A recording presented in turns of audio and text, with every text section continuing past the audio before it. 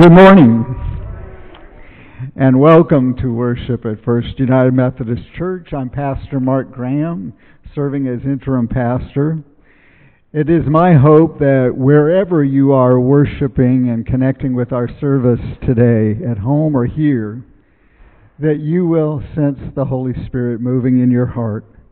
And you will hear the good news of Jesus Christ, who is here, who is present wherever you are, to reassure you that God loves you and will be with you always. Here are the announcements for this week. The ladies' Bible study will be on hiatus until January 25th. Teresa Yarger, you can contact her for any questions you have.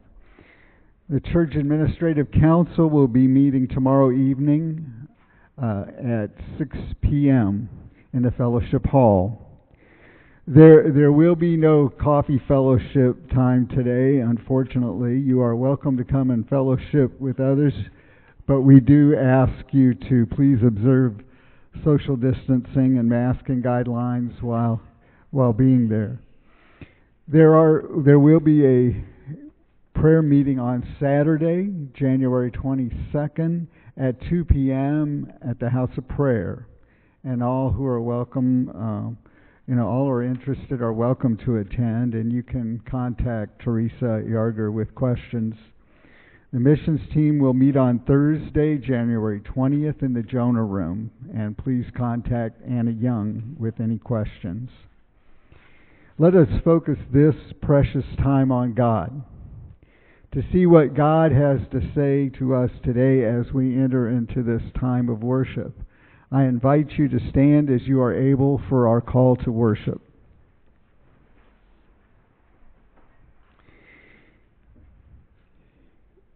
In the kingdom of God, no one is beneath you. We are one in Jesus Christ. In the kingdom of God, the Holy Spirit gives gifts to all for the benefit of all.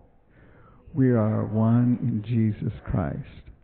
The gifts and skills God has given you are important for building the kingdom of God. We are one in Jesus Christ. Let us use our gifts. Let us pour out our lives to do the work God calls us to do. Thank you, Lord, for the gifts you give us. Use us, Lord, for your glory, to make your kingdom real in our corner of the world. Amen.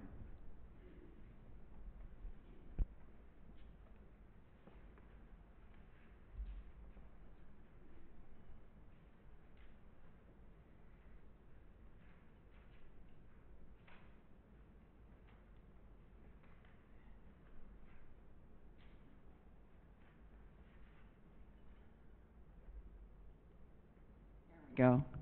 Can you hear me? I'll take my muffle off. Good morning, everyone. Let us go to the Lord in prayer, shall we? Dear Holy Father, we just love you so much, and we thank you for this beautiful day. We always thank you for the days that you have given us, for you are with us always, no matter where we are. God of all good gifts, we thank you and we praise you for this morning especially. For we will hear your message and know that your Spirit is with us. Your Spirit has touched our lives, bringing wisdom, ability, strength, courage, and passion. Enable us, Lord, to use our gifts in service to you and to others.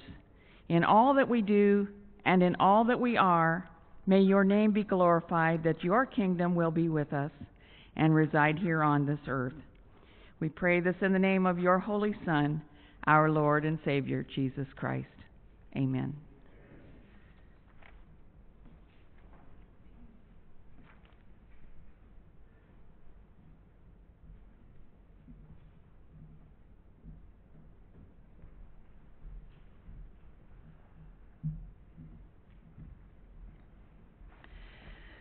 Let us join in singing the first hymn, 128, He Leadeth Me, O Blessed Thought.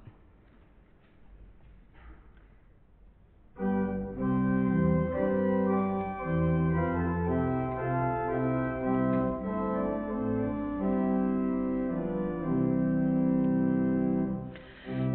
leadeth me,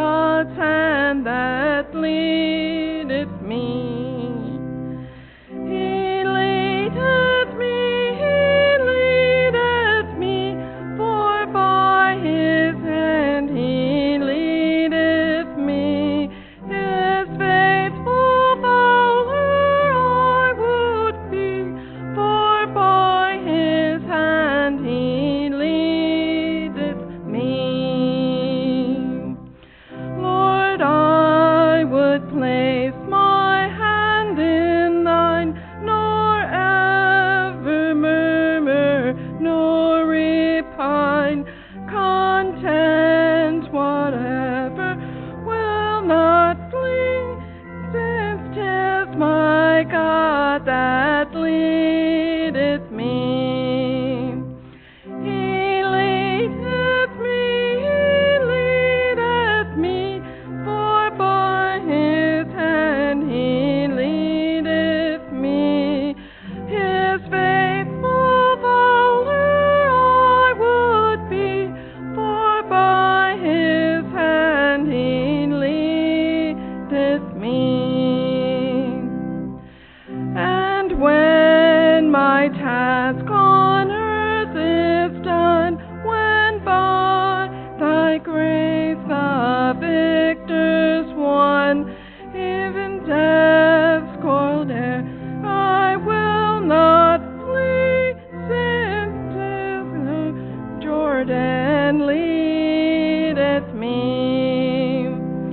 He leadeth me, by his own hand he leadeth me. His faithful follower I would be, for by his hand he leadeth me. Please be seated.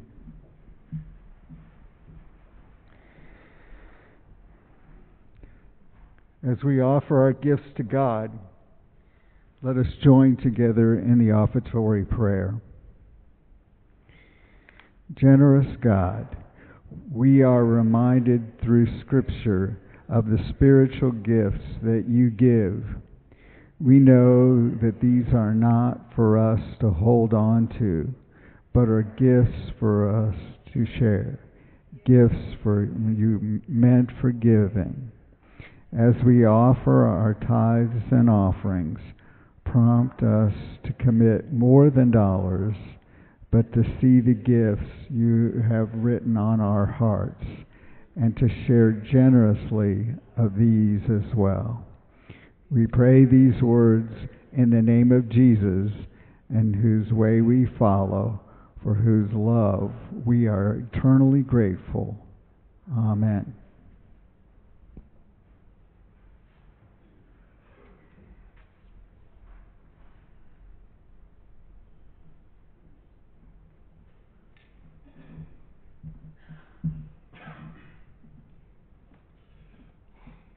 Morning. This morning's scripture reading comes from 1 Corinthians chapter 12, verses 1 through 11. Paul is discussing the spiritual gifts with those in Corinth. Paul says, "Now about the gifts of the Spirit, brothers and sisters, I do not want you to be uninformed. You know that when you were pagans, somehow or other you were influenced and led astray by mute idols. Therefore, I want you to know that no one who is speaking by the Spirit of God says Jesus is cursed, and no one who says Jesus is Lord except by that same Holy Spirit. There are different kinds of gifts, but the same Spirit distributes them. There are different kinds of services, but the same Lord. There are different kinds of working, but in all of them and in every one, it is the same God at work. Now to each one, the manifestation of the Spirit is given by the common good. To one, there is given through the Spirit a message of wisdom. To another, a message of knowledge by the means of that same Spirit. In another, faith by that same Spirit. To another, gifts of healing by that one Spirit. To another, miraculous powers. To another, prophecy. To another, distinguishing between spirits. To another, speaking in different kinds of tongues, and to still another, the interpretation of those tongues. All these are the works of the one and the same Spirit, and he distributes to each one just as he is determined." This is the word of God for the people of God.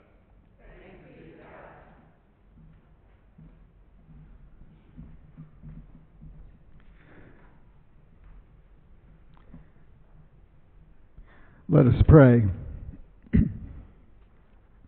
May the words of my mouth and the meditations of our hearts be acceptable in thy sight, O God, our rock and our Redeemer. Amen. In 2012, A subatomic particle known as Higgs boson was observed by physicists for the very first time in the CERN's Hadron Collider in Switzerland. Now, before I get too deep in the science weeds here, I want you to know this. Higgs boson is the particle that creates mass, that brings together all other particles that make cells that make multi-celled organisms, tissues, organs, bodies, living beings, including us. And Higgs boson is the particle and the force that makes it possible for mass to exist.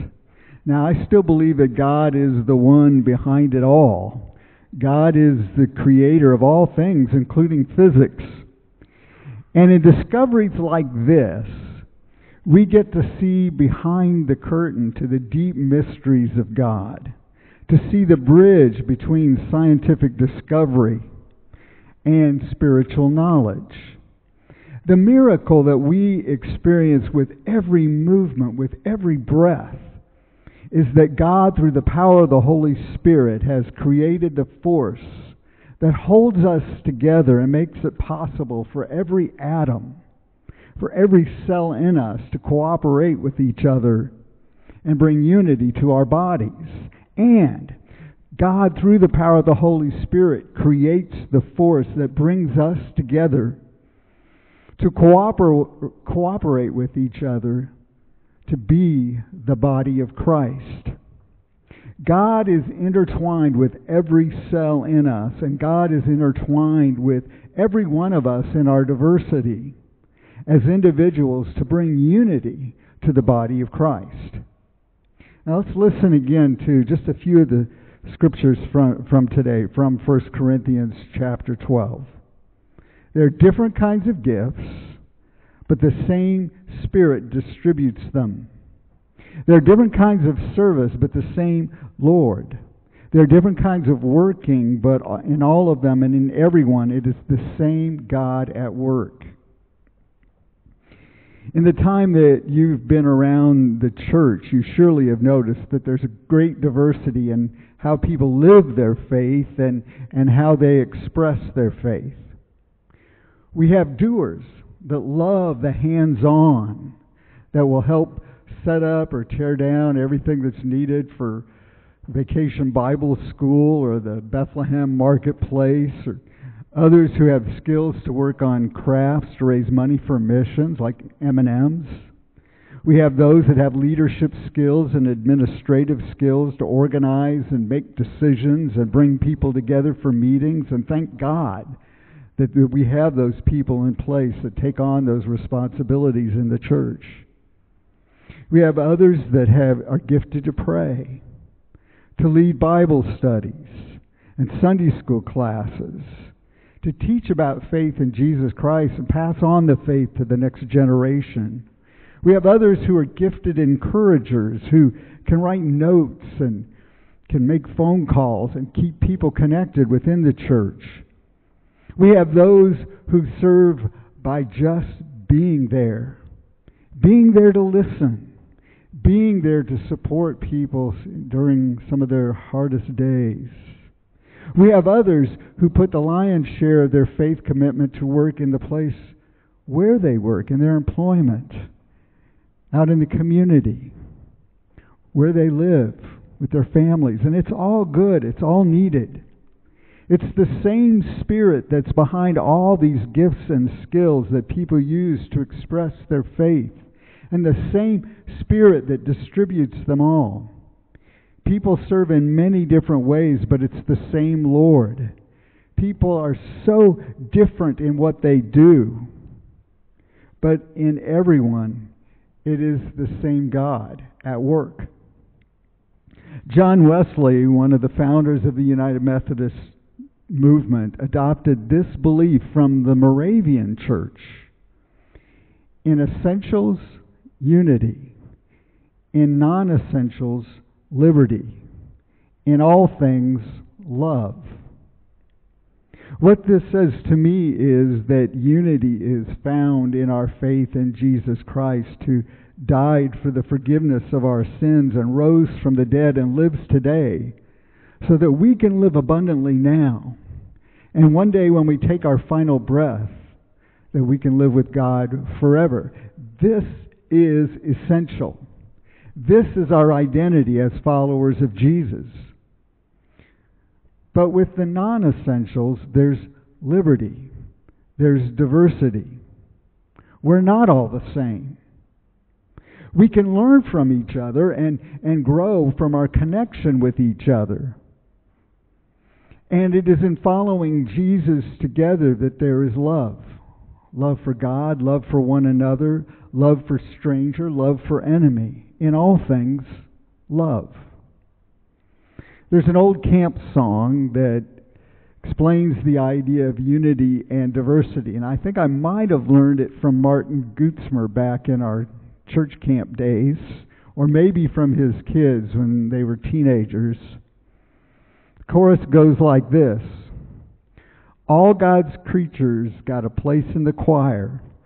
Some sing low and some sing higher. Some sing out loud on a telephone wire. And some just clap their hands or paws or anything they got now. Now, I didn't know way back then how profound this camp song was. It was just silly, I thought, but really the message is great. We're all different. We're all one. And we all belong. All God's creatures got a place in the choir. The scripture says, now to each one, the manifestation of the Spirit is given for the common good. To one there is given through the Spirit a message of wisdom, to another a message of knowledge by means of the same Spirit, to another faith by the same Spirit, to another gifts of healing by that one Spirit, to another miraculous powers, to another prophecy, to another distinguishing between spirits, to another speaking in different kinds of tongues, and still another the interpretation of tongues. All these are the work of one and the same Spirit, and the Spirit distributes them to each one just as the Spirit determines. Now, I would like to think that we are all of one mind when it comes to the Holy Spirit. However, it seems that there are points of disagreement and division when it comes to experiences of the Holy Spirit. It goes all the way back to the early church, and it is evident in this scripture that was part of a letter to the church in Corinth from the Apostle Paul, who started this church, that this is what was going on. There was division. Some people thought that their gift of the Holy Spirit was the most important one, the gift of speaking in tongues, in languages you never learned. Some thought that if you spoke in tongues, well, this was the sign that you had faith in Christ, that you believed, and that you were going to be saved. They sort of dismissed everyone else, that if you didn't speak in tongues, well, maybe you didn't believe or didn't have enough faith. The Apostle Paul explains in these verses that the Holy Spirit is generous, gives gifts to everyone, gives different gifts, not just one kind of gift. There's knowledge and wisdom and faith and healing power and prophecy, and there's speaking in tongues. Paul doesn't leave it out, but puts it at the end of the list. And it seems that Christians all through the ages have struggled with this. Churches have emerged that emphasize the more supernatural gifts of speaking in tongues and prophecy and healing. And then other churches have suppressed these gifts or ignored these gifts. And when a small group in the church rises up and moves in this direction of these more charismatic supernatural gifts, that, well, pastors and churches have sometimes reacted negatively and made these people like they didn't fit in. They were out of place. I don't know if that's happened here, but I wouldn't be surprised. Gifts of the Holy Spirit are so personal and intense. And if we've had one of these intense experiences of the Holy Spirit, we might think that, well, everybody should have the same thing that I've had. Are you with me, church? Has this been your experience here? Sometimes we who have been part of churches that emphasize the gifts of teaching and wisdom and knowledge just don't know what to do with these more ecstatic gifts of raising your hands, of shouting, hallelujah, amen, speaking in tongues. And all of a sudden we're very uncomfortable. Why? Because it's so different from our own experience with the Holy Spirit. And it just doesn't feel like the church that we're used to. But all of God's children got a place in the choir. The Scripture says, all these are the work of the one and the same Spirit, and the Spirit distributes them to each one just as the Spirit determines. I've visited charismatic churches. I've gone to charismatic prayer groups. Now, I have spent most of my years in churches that emphasize the gifts of teaching and wisdom and knowledge. When I visited these more charismatic groups, I have gone from being freaked out by what I was hearing and seeing. I've gone from being freaked out to being mildly uncomfortable, to being curious, to being open. My prayer has been, oh God, I want whatever it is that you want me to experience of the Holy Spirit. That's what I want. I'm yours. Now, so far I haven't spoken in tongues or experienced any of these more ecstatic gifts, but I have been filled by the Holy Spirit. I have experienced the work of the Holy Spirit in my teaching and in my preaching and in my singing. Music has been a big part of the Holy Spirit being at work in me. Jesus said, the wind blows wherever it wills. You hear its sound, but you cannot tell where it comes from or where it is going. So it is with the Spirit. Everyone feels the wind. The Spirit blows everywhere to everyone. In Acts chapter 2, Peter reminds the people of the prophecy from the prophet Joel. In the last days, God says, I will pour out my Spirit on all people. Your sons and your daughters will prophesy. Your young will see visions. Your elders will dream dreams. Even upon my servants, men and women, I will pour out my Spirit in those days, and they will prophesy. God says, I will pour out my Spirit on all people. All means all, including you. Now, this openness to God is a big thing. It's okay to be uncomfortable. It's okay to freak out a little. Maybe secretly you hope that whatever gift of the Holy Spirit you get it, you won't lose control ever. And it's okay if that's where you are. But maybe the next step for you is to just trust God. And trust and accept that there are a variety of gifts of the Holy Spirit that the Holy Spirit has in mind for you, that God gives to all people, and we can honor that. Today's scripture says, now to each one, the manifestation of the Spirit is given for the common good. This is key. A good test for any gift of the Holy Spirit is to see if it measures up to this standard. Is it for the common good? Does this gift help to bring unity, or does it bring division? Does this gift bring growth and greater faith to others? Or does it lead to people discounting other people's faith and deciding that one manifestation of the Spirit is better than another.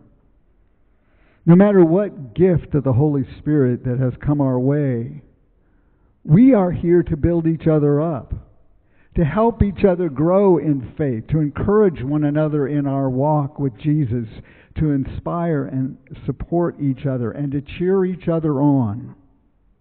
Now, what if you feel like you've never received a gift of the Holy Spirit? You have faith in Jesus, you gave your life to Him, but you never felt like you had that gift of the Holy Spirit or that experience of the Holy Spirit. Well, part of me wants to tell you that maybe you have received a gift of the Holy Spirit and you just haven't realized it. Remember what the Scripture says. There are a variety of gifts, but the same Spirit. And throughout the New Testament, there are several lists of gifts of the Holy Spirit that even include things like teaching and administration and helping and serving and music and artistry. The Holy Spirit even works in our natural gifts and skills that we've developed over the years.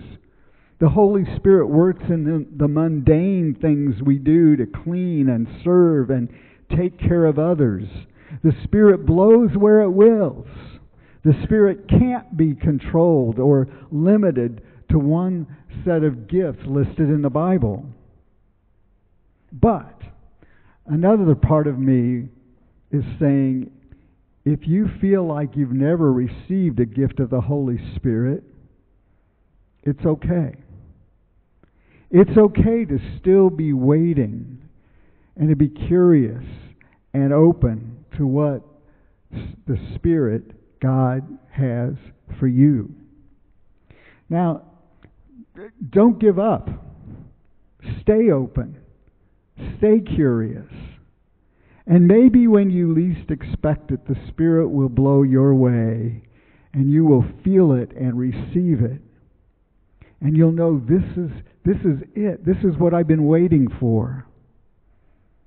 In the meantime, in the body of Christ, in the church, together as one, we all together receive the gifts of the Holy Spirit. One sings and we all sing. One prays and we all pray. One preaches and teaches and we all receive the teaching. One is in the depths of despair and all our hearts are broken. One is rejoicing and we are all filled with joy. Every gift becomes all our gifts. Every speck of faith, the size of Higgs boson, the size of a mustard seed, becomes all our faith. Our diversity, our differences become our unity. Different gifts, one Spirit, one body, all spiritually and scientifically connected together, all drawn into the body of Christ. All creatures got a place in the choir. We are one in the Spirit. Amen.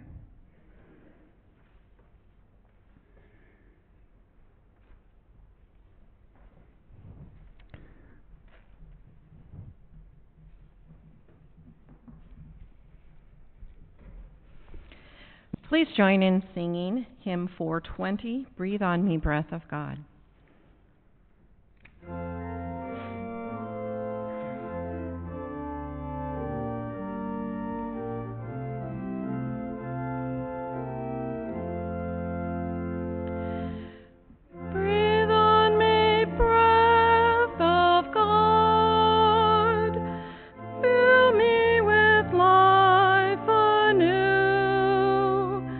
That I may love what thou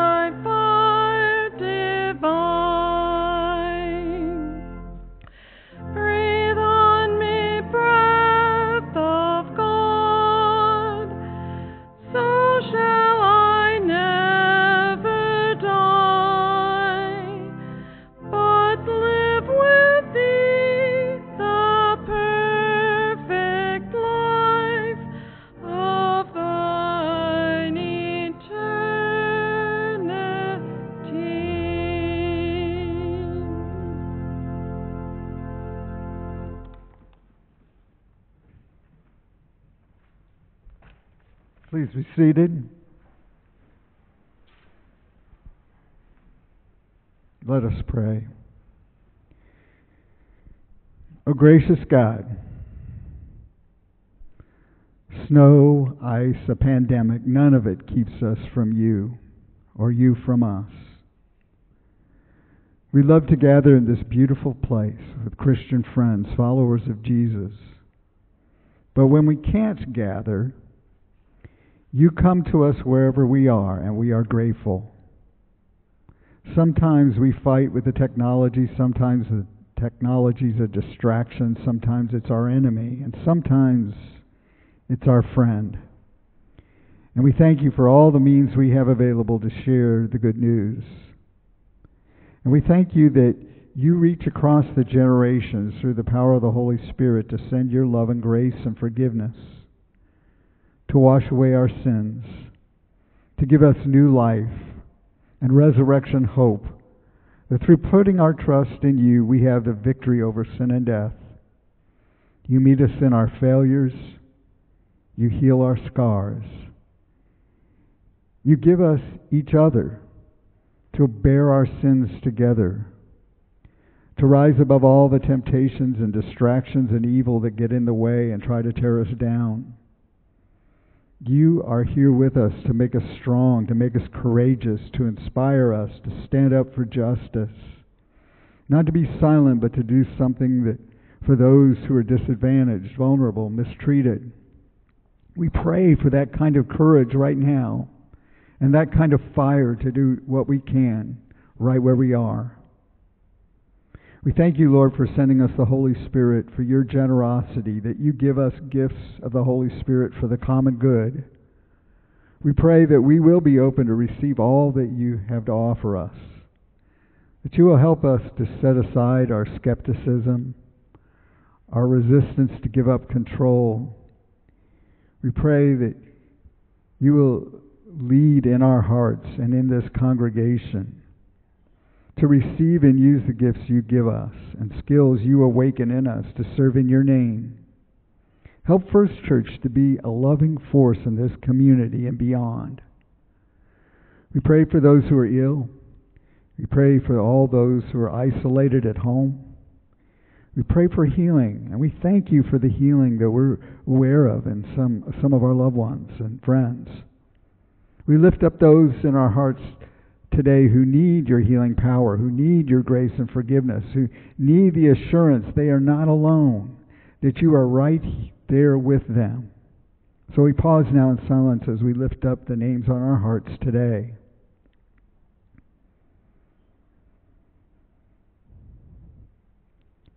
We pray for that assurance as well, that you are with us always. These prayers and all the prayers on our hearts we lift up to you in the name of Jesus Christ, our Lord and Savior, who taught us to pray, saying, Our Father, who art in heaven, hallowed be thy name. Thy kingdom come, thy will be done, on earth as it is in heaven. Give us this day our daily bread, and forgive us our trespasses, as we forgive those who trespass against us. And lead us not into temptation, but deliver us from evil. For thine is the kingdom, and the power, and the glory forever. Amen. Please rise as you are able for the closing hymn, 421, Make Me a Captive, Lord.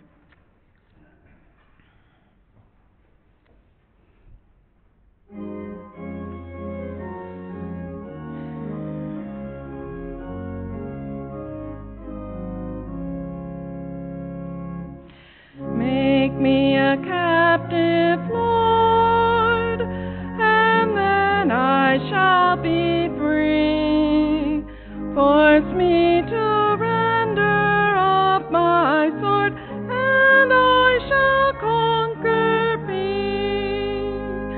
I sink in life's alarms when by myself I stand. Imprison me within the arms, and strong shall be my hand. heart is weak and poor until its master finds. It has no spring of action sure, it varies with the wind. It cannot freely move until has wrought its chain. Enslave it with thy matchless love, and deathless it shall reign. My power is faint and slow, till I have learned to serve. It lacks the needed fire to glow, it lacks the breeze to nerve. It cannot drive the world until itself be driven.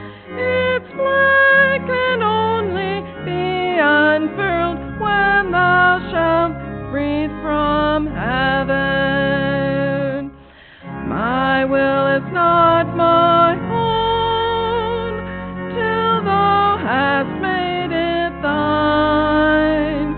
If it would reach a monarch's throne, it must its crown resign.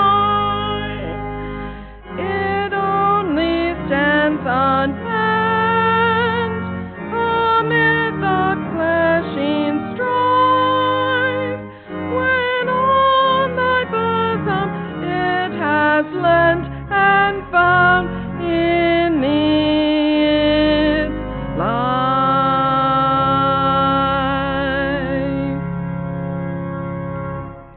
May the grace of God, the power of the Holy Spirit, and the love of Christ be at work in you to bring those gifts, to allow those gifts to shine in you, to make all the difference in the world for the kingdom of God. In His name we pray.